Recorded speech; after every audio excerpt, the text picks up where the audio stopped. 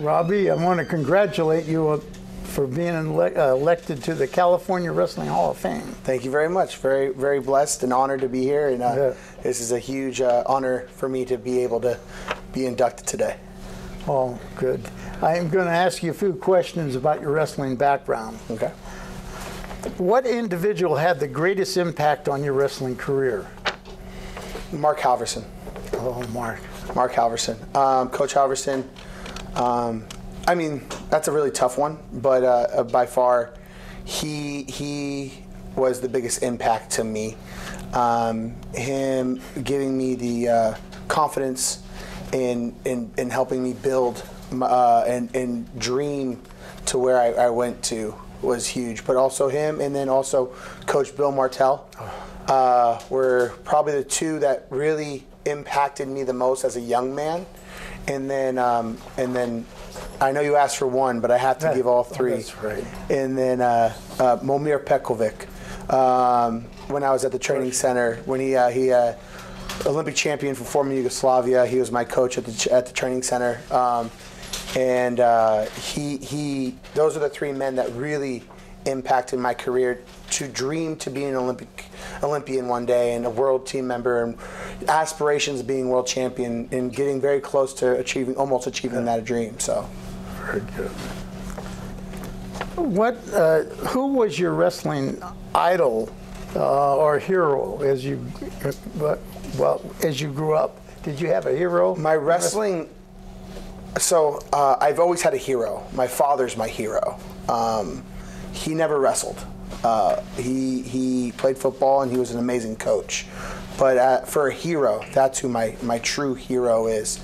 Now, wrestling idol is, I've had many. And it's more, when I was younger, I wasn't really a student of the sport. I didn't know much about the outside of my area wrestling. So it was my brothers at the Community Youth Center, the CYC, or formerly known the Concord Youth Center. Those were the guys I looked up to. Kenny Cook, Steve Gee, Dustin Tillman, Jimmy Medeiros. They were young men who I got to see and be aspirations. But then, of course, as a bigger boy, and seeing Rulon do what he did, Rulon Gardner was a big one for me. Matt Gaffari, and then, Alexander Karelin. But it was the ones in the room who brought me along and I got to work with, and then of course seeing heavyweights do their thing and be on the big stage, those were unbelievable people to watch and mentor. But my hero is my father. What personal attribute contributed most to your success in the sport of wrestling? What personal attribute? My heart. I never let anybody crush my spirits. I never let anybody tell me I couldn't.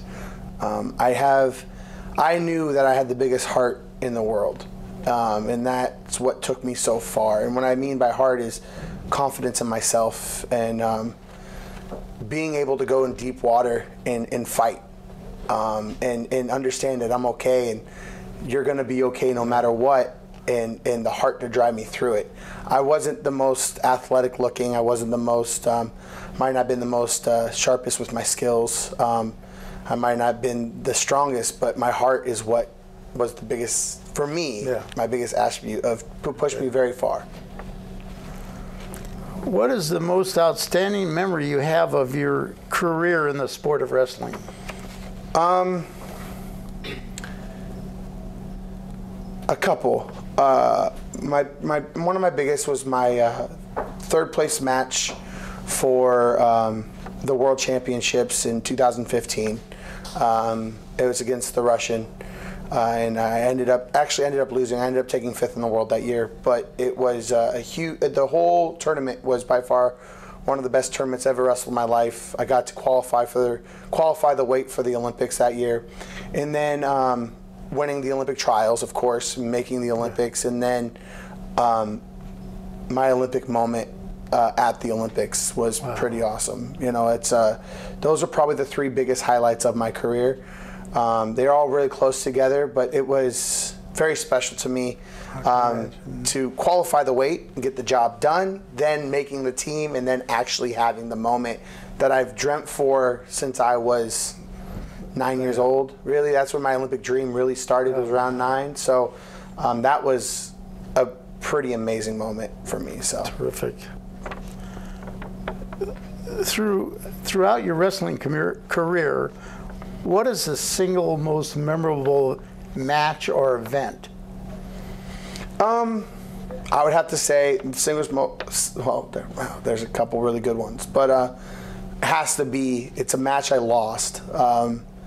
There's 2 matches. There's one where I put myself in a hole. The Fargo Nationals, U.S. Nationals, Fargo Championship, my senior year in freestyle. I was down 7-0, came back, won 11-10. That's pretty memorable. It's a pretty awesome one for my early career. But then my 2015 match against the Russian in that whole tournament, when I'm down 7-0 and almost coming back to beat him for the bronze medal, by far was a amazing moment in my career. So it's amazing. What made you or get you involved in wrestling? I got in wrestling through football.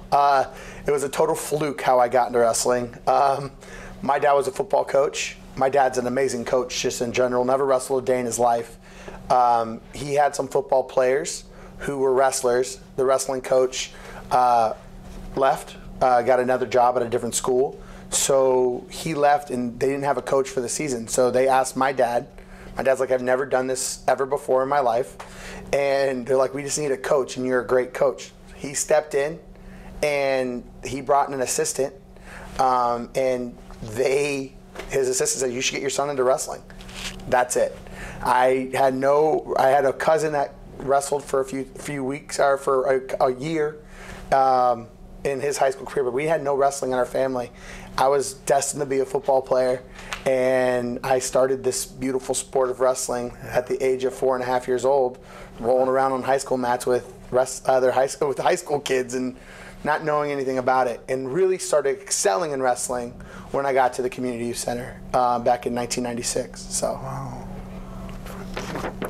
If you had the opportunity to start your career all over again, is there anything you would change?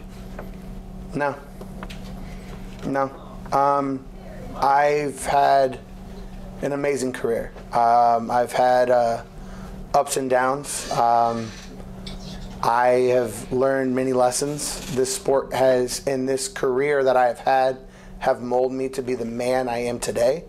And I think I've become a pretty good human. Again, my story's not over yet. Hopefully it's far from over, but I wouldn't change a thing I've ever done. Well, in ending, what would you like people to remember about you? Hopefully people, when I'm gone one day, hopefully people will remember that I made my coaches proud, my family proud, and that I'm a good human. That would by far, out of anything, wins, losses, anything, that is what means the most to me. I work at the community youth center now. I've taken me and a teammate of mine, Steve Gee, have taken the place of Mark Halverson, who was an amazing human.